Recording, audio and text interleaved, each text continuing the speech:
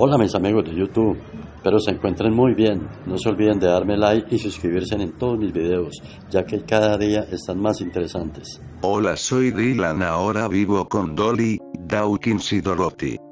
No puedo creer que Clarissa haya hecho esto. Te contaré lo que pasó. Era un día normal, mi hermana y yo estábamos jugando con una pelota, cuando Dolly la patea muy fuerte y le da a Clarissa en la cara. Ella nos miró muy enojada y nos dio unas cachetadas. Luego dijo: ya estoy harta de ustedes, siempre me hacen enojar con sus payasadas, pero lo van a lamentar. A las 3 p.m., yo seguía pensando en lo que dijo Clarissa, pero no le di mucha importancia cuando alguien grita. Todos salimos de la casa y vimos a Hugo muerto. Tenía una hacha en la barriga y estaba sin brazos ni piernas. Los cachorros no aguantaron más y vomitaron. Luego escuchamos pasos. Venían de la calle y cuando fuimos a ver eran varias mascotas muertas. Alguien les había cortado el cuello y vimos a Ansel, estaba decapitado con un gran charco de sangre. Dolly se puso a llorar, él no se merecía esto. En ese momento llegó la oficial Perla y nos preguntó qué fue lo que pasó. Yo le conté todo y ella dijo: mejor quédense en casa, hasta que descubra quién es el asesino, no vayan a salir. Nosotros le hicimos caso y nos quedamos adentro. Seguíamos adentro de la casa. Por un momento pensé que el asesino ya se fue cuando se escuchan gritos. Nos asomamos por la ventana y vimos a Roxy y Bola de Nieve muertas. Tenían las patas arrancadas con un gran charco de sangre. Dolly y yo nos pusimos a llorar, no podíamos creer lo que veíamos, cuando se escucha una risa. Era Clarissa, estaba toda manchada de sangre y tenía la cabeza de nuestro vecino Constantine. Yo me quedé sin palabras, nunca imaginé que ella fuera la asesina. Cuando Clarissa nos mira y dice: ahora es su turno, van a morir como los idiotas que son. Clarissa me lanzó un cuchillo y me hirió en la pata. Yo grité del dolor.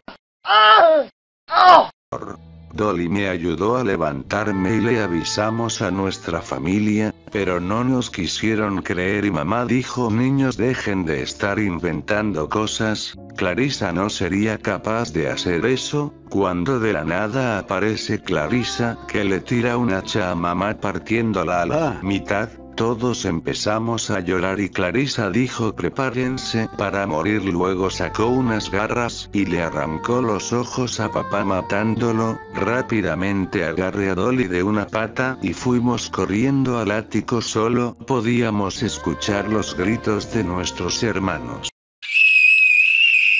Y Dolly me dijo: tenemos que bajar a ayudarlos. Yo le dije no, porque si Clarissa nos ve también nos matará, hay que quedarnos aquí. A las 7 p.m, ya no escuchábamos nada, parece que Clarissa se había ido, así que tomé un bat de béisbol y bajamos a revisar. Cuando llegamos a la sala vimos a todos nuestros hermanos muertos. Tenían apuñaladas en la espalda y los ojos arrancados. Yo no aguanté ver eso y vomité. Perdimos a toda nuestra familia cuando se escucha un ruido.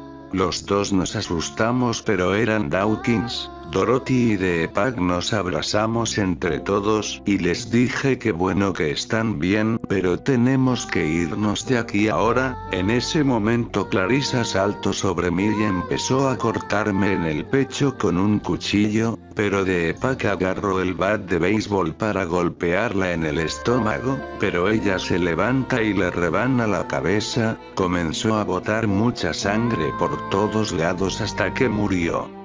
Nosotros, con lágrimas en los ojos, salimos corriendo de ahí hasta llegar lejos. A las 9 p.m, parece que habíamos perdido a Clarissa, pero no teníamos a dónde ir, así estuvimos pensando en qué hacer para escondernos cuando se oyen gritos.